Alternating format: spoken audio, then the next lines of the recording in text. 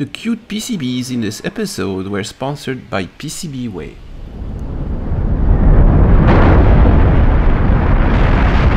Greeting Earthlings! If you follow the channel, you know that we are in the process of restoring the Apollo communications equipment, and that we have recently acquired a box that we were previously missing, called a Central Timing Equipment, or a CTE for short. Unlike the other communication boxes that we have gotten so far, this one was welded shut, so we could not open it up to take a look inside. But our friends at the company Lumafield let us use their incredible 3D X-ray machine to peer inside. We found it was chock full of electronics. To our surprise, it also had integrated circuits in it. And I thought only the Apollo guidance computer and its attending coupling data unit had used ICs. Further research confirmed that the ICs were the very first Texas Instruments ones, some flip-flops and some AND gates. In a previous episode, we explained how we made some mating connectors for it. Very surprisingly, they use metric dimensions.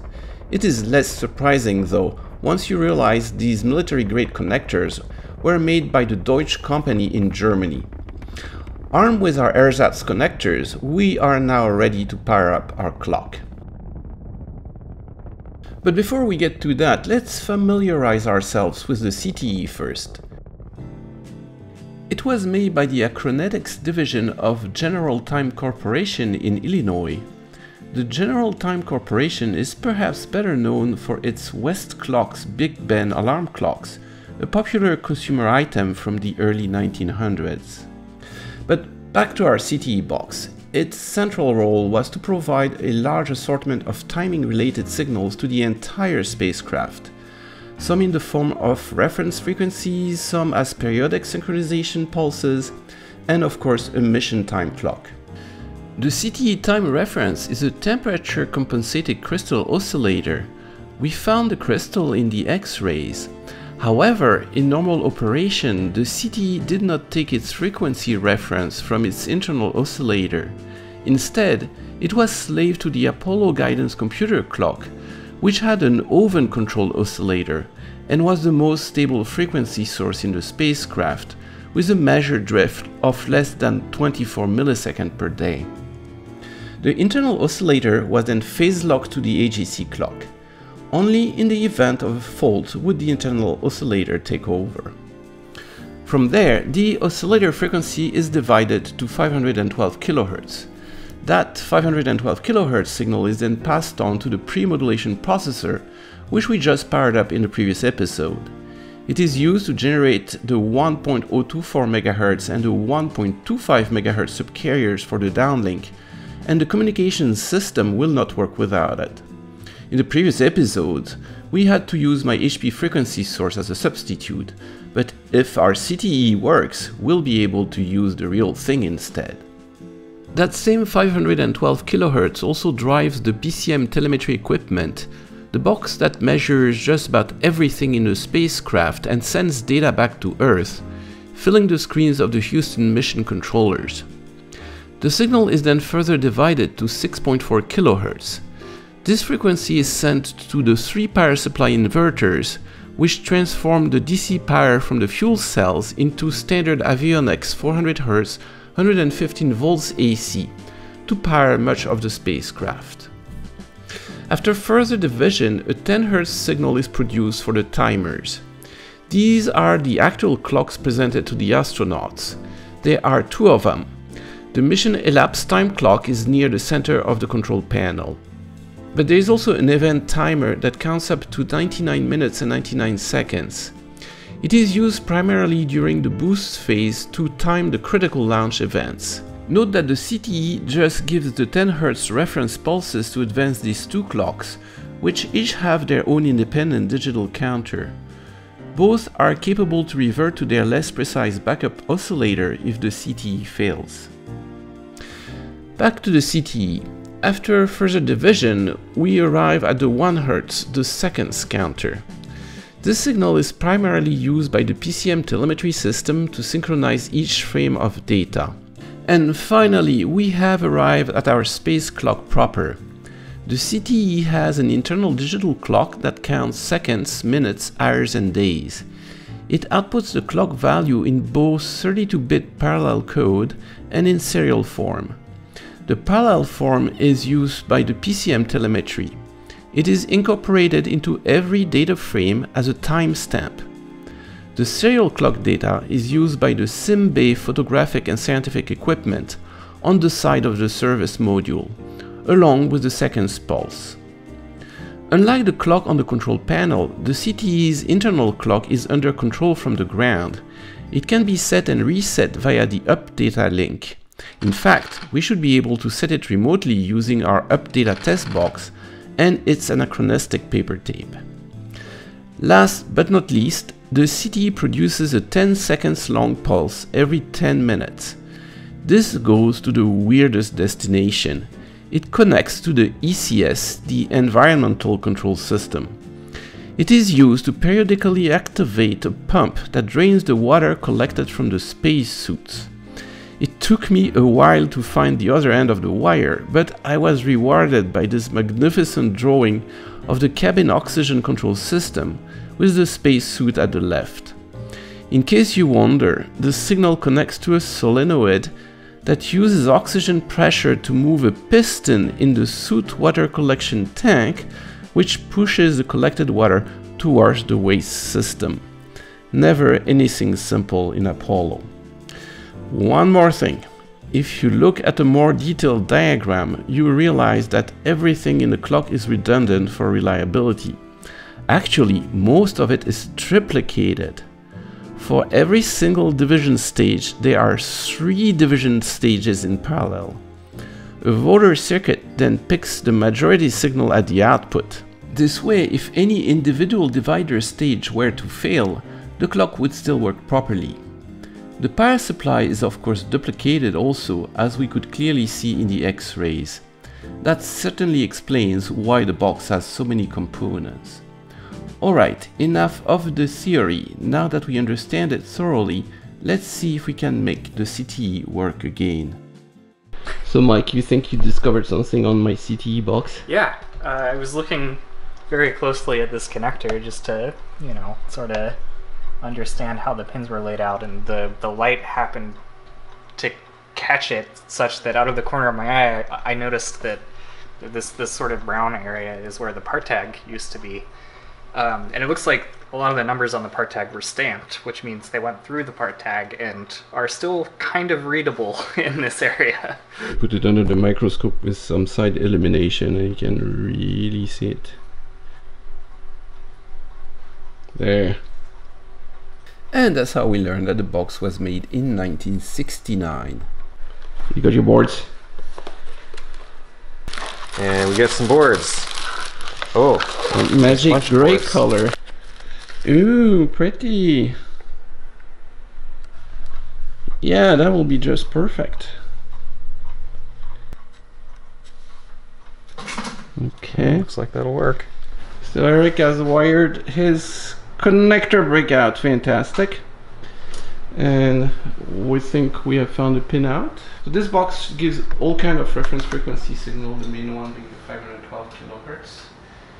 But then it gives also the time in BCD. So, but what you just have the 512 hooked up, and then it's welded. So there's nothing we can do about it. It either works or doesn't work. So, so I just turned it on, I guess, and we should have 512 kilohertz. We do. Oh, it makes a noise. See the it's the box that makes a noise. And there's the signal. We should be 512 ACRMS cycle frequency counter. Alright. 512 kilohertz. Woo! 0.00. Nice. You got your money's worth. Yes. We hooked it up to the frequency meter and it has 3 zeros in it. Not bad. That's a good 512 kilohertz. Yeah, this is the less accurate backup clock. Right. Right. That's the backup clock. Normally it clocks on the AGC, which has a super duper clock. And it looks like our some of our signals are coming out pretty well. You get. This is the second bit A. So here we can see the seconds are incrementing. Mm-hmm. And then on channel 2, we have the timecode data. Yeah, it looks like iRig. It's a pretty slow frame rate. Should be 1 second frame. And we figured out the time clock. So the sync is those two long ones. This is the seconds in BCD, 4 bits for the lower one. The narrow pulse is a 0, longer pulse is a 1. Then the longer bit for the separation to the minutes, and then you have the same thing for the minutes. So right now it's 2 and 3. We've powered it for 32 minutes. Alright. Yeah. Done a bit more wiring, wire it into my BCD to 7 segment decoder. It's counting. Okay, let's do a second digit. Oh, it's counting! This is Apollo time. Let's see when it does the rollover. So the idea is to do that with a bank of Nixie tubes, of course. Of course. 59. Yo. There we go. Okay, 60. No Y2K problem. Yes. Works very well. Hello, so if you followed one of the last videos, we restored this Nixie counter to perfection. 10 megahertz, 9 megahertz, 8 megahertz. But we are going to hack it back because I want to use it for a purpose it was not intended to, which is to be the display for my Apollo CTE clock. And for that I'm going to reuse the display and make a reversible modification. Conveniently, this instrument has a connector at the back that outputs all the BCD bits from each Nixie digit. I am going to use that in reverse to input BCD bits from the clock instead. I'm going to use that as an input from the clock instead. So it comes from to the Nixie board, from the wiring out there to these, and these are usually outputs. So you can see how it's done on the schematics here. You have the decade counters. They go to a buffer chip.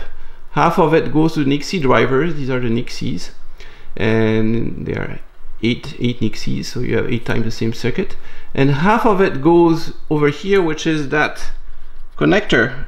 And what I'm going to do is replace every one of those ICs, which are just buffers, and make it so that this becomes an input and it inputs into the driver IC, and it just basically ignores the native inputs.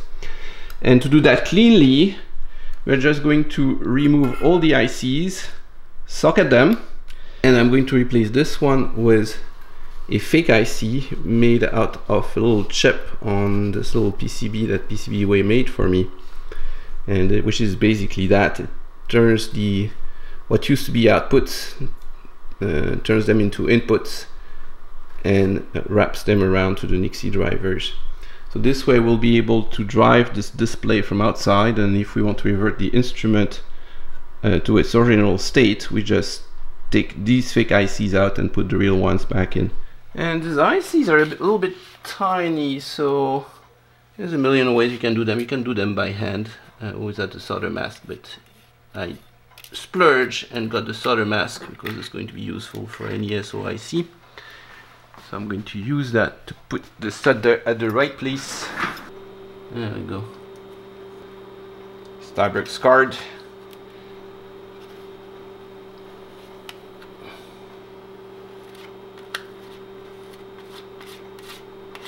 Okay.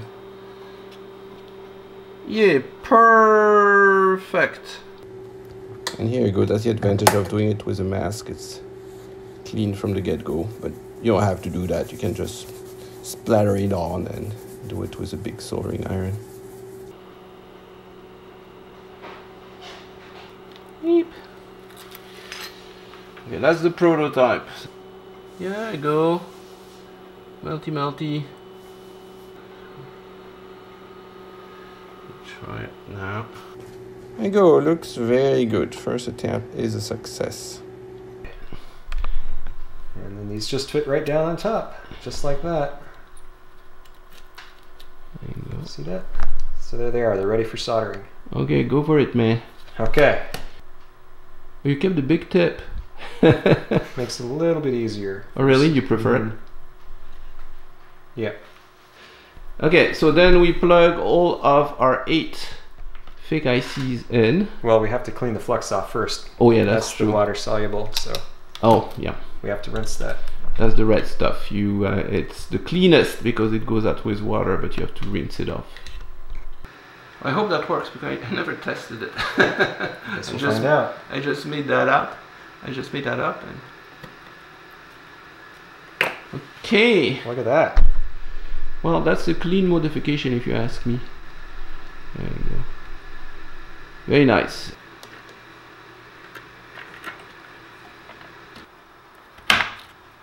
Okay, let's try it. We have hooked it up, so okay, you should do a valid one. Okay. I didn't do a prototype on that one. So. Oh, yeah, I have a number. Okay. All those things. 5. Ooh, 6, 7, 8. We have another one that lit up. 9. But that may be because that's a random. 8, 9. Right, because 10 is blank. Yeah. Yeah, it should be. So it should blank when you have a non-valid BCD combination. 0, 1, 2, 3, 4. Okay, so we have the decimal point that we have to figure out, and I think the other ones are just lighting up because they're connected to nothing. Yeah, if I put my finger on it. Oh yeah, there you go. It's the CMOS.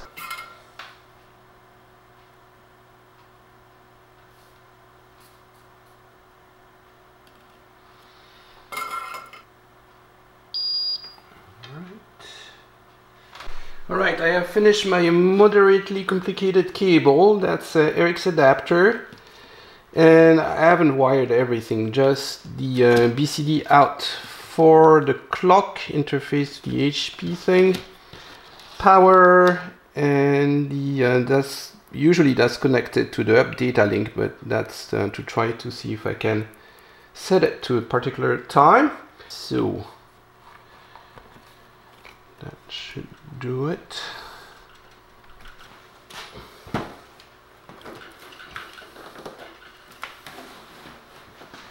Okay, I'm all hooked up. Set at 28 volts. Let's turn it on, see if we didn't break it. Ooh, did it work? Oh, because I'm not, I got scared. I'm not hooked up. I should see 512 kilohertz over there. I don't. Minus plus. Okay, I do hear the supply going. Am I at the wrong test point? Oh, here we go. All right, and it has some glitches in it. It's from the test port, so I'm not sure what to expect from there. And then let's turn it on. Oh yeah, it's counting. We have Apollo mission time. All right, let's see if it turns over at 60. Where's my old paddle board? Over here, buried. 55, 60. Yeah, we're counting. So let me try my old paddle thing. See if I can add minutes. I can sure add minutes. But what about hours? I cannot add hours. What about days? I can add days. I can add days.